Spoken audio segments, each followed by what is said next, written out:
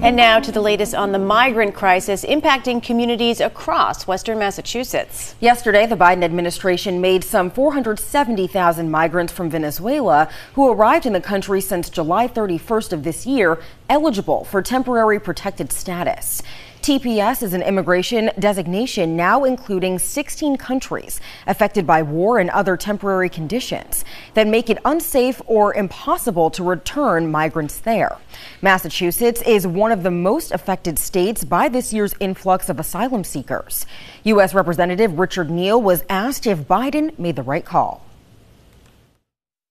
We got a real problem with immigration, and I have never been for open borders. We need to know who's in the country. So I think that the Department of Labor is going to have to take a role here as well on monitoring precisely who it is that comes across the border. Today, Governor Healy reacted, saying the effort made by the administration is not enough and that the federal government needs to step up.